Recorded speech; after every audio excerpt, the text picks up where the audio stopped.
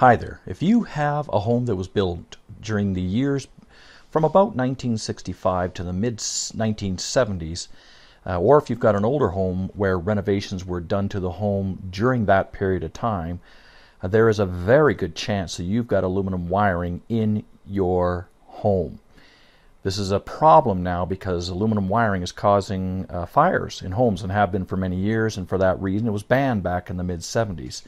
So what you're going to have to do is check it out to make sure that, first of all, if you've got it, and then you want to find out what it is that you need to do in order to take care of it and do it correctly. There's a lot of misinformation out there.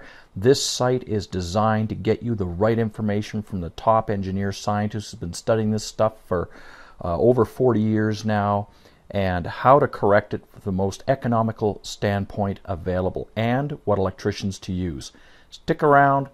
Enjoy the website. There's lots of videos. Have a great day. Thank you.